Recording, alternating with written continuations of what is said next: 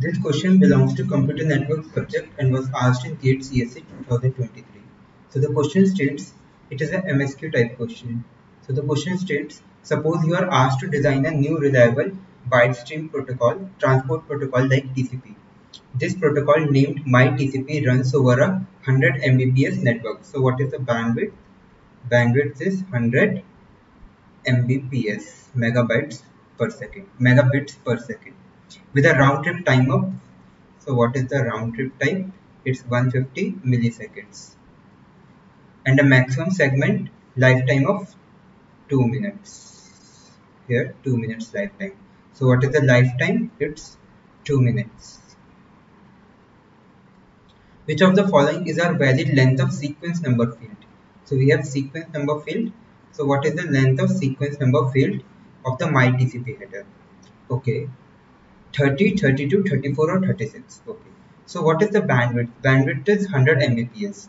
So which means in 1 second, how many bits are transferring? We are transferring 100 megabits.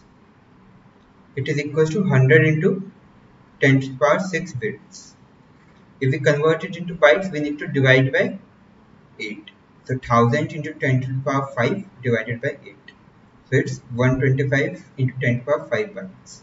So 125 into 10 to the power 5 bytes we are transferring in 1 second. As we know, lifetime is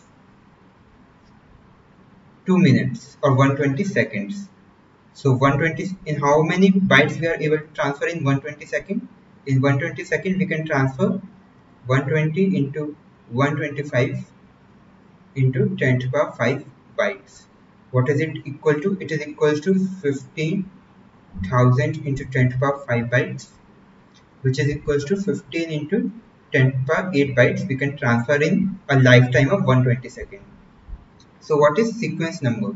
Sequence number bits are always greater than equal to the upper bound of lifetime bytes that can be transferred, log base 2. So it will be greater than equal to log base 2 15 into 10 to the power 8 upper bound.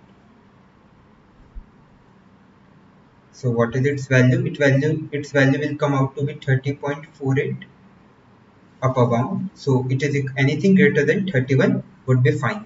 So what options are correct? 32, 34 and 36. So answer is option B and C and D.